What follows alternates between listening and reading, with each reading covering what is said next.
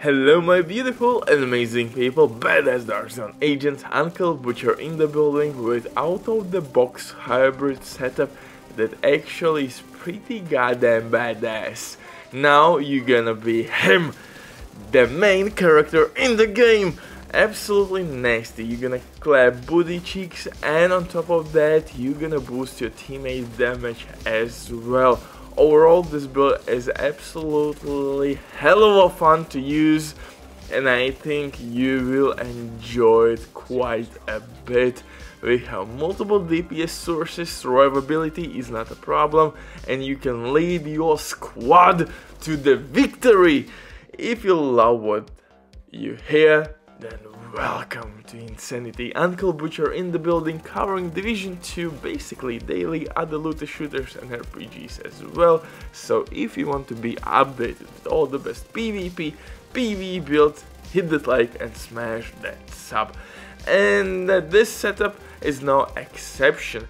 This build will work for solo, aka lone wolves, as well for team play style lovers. Or team runners, I guess, because you are not losing or sacrificing anything by playing this setup in squad and by basically running in solo, because always you will have DPS boost to your skills and your guns, and pretty much that's all she wrote. The main synergy here is that I'm using Overwatch talent with OUROBOROS exotic SMG. OUROBOROS exotic SMG is the hardest hitting SMG in the game right now, and I'm using backpack talent, which as well is giving me weapon damage when I'm behind the cover.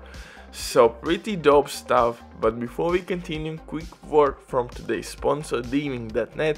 If you don't have enough time or good teammates, but you still want to have all the best items in your game, then Diving.net is set for you.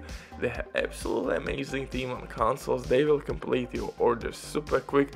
Right now, with my promo code RBDIV, you will have 15% discount on absolutely all services. If you have any questions, don't hesitate. Drop your comment down below in comment section or contact the operator.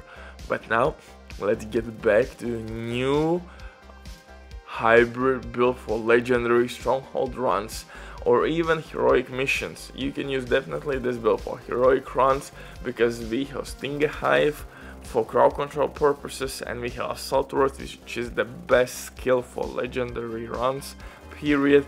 It's absolutely nasty. It has a ridiculous amount of health and deals the best DPS output in the game for a skill. So really good combination, and we need Stinger Hive because by destroying our Stinger Hive we will proc BTSU exotic gloves and we will gain overcharge, or we will get Assault Turret instantly back when it will die or will be destroyed. For specialization here we are using Technician to gain additional skill tier and of course skill damage, and disrupt grenades, which are extremely handy on legendary stronghold runs against robotics such as dogs, mini tanks, healing stations, and shenanigans like that will be wiped. Stinger Hive is absolutely must have for this build because it can take care of annoying drones pretty easily. DPS output is absolutely nasty, and as you see we are wiping enemy after enemy after enemy. For the guns though, you have a couple options. First of all, I would recommend you to use OUROBOROS exotic SMG because it is one of the best DPS weapons in the game right now. Definitely the best SMG in the game right now. So when we will be undercover or behind the cover, we will gain Overwatch buff and backpack damage buff as well. So we have 15% extra damage from backpack talent, 12% additional weapon damage from Overwatch talent. Now we have 15% weapon damage buff from Picaro's named holster as well. and we have one red core attribute, and Walken Harris will give us additional 5% weapon damage. So DPS wise, this setup is actually really decent with Ouroboros exotic SMG. For second weapon, you can use whatever weapon you want. I'm using assault rifle with perfect stabilize talent, because I can nail those headshots across the map with that weapon. For the pistol, I'm using TDI named pistol with Insync. You can use whatever pistol with Insync, or maybe preservation talent for additional survivability. But if you will be short on ammo, make sure that in your backpack you have pistol with Insync talent to not lose any skill damage. For mask, I'm using Bellastone Armory mask, which will give me 1% armor again. I'm using Wyvern chest piece, which will give me skill damage, and I'm using Overwatch talent, really good for solo players, new player friendly talent as well, really good in teams, actually best talent to use in teams. But if you want maximum possible DPS, of course, use Glass Cannon talent.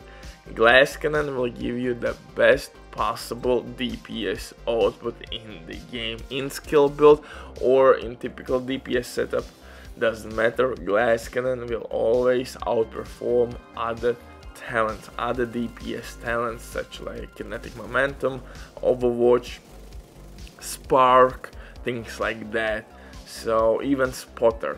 So yeah, definitely Glass Cannon is the best DPS output. So if you're a seasoned player, go with Glass Cannon. For new players, Overwatch will be the way to go, and for team runs, definitely Overwatch is the way to go, must have in my eyes. For holster, I'm using Picaro's named holster, which will give me skill haste and of course additional 50% extra weapon damage.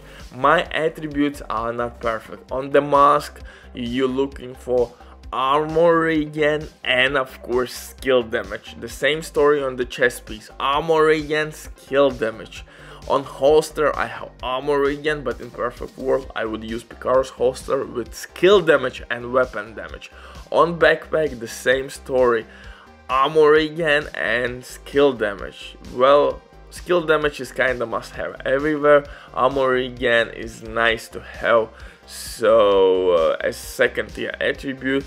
If you don't have armor regen, don't worry, it is what it is. For BTSU, I'm using as my gloves and Little Dirty Secret BTSU exotic gloves. We're gonna proc overcharge by destroying Hive, and second piece from Bellastone Armory will give us 10% armor on kill, which works with your skill kills as well. Butcher drops the mic, stay safe, love you all, bye.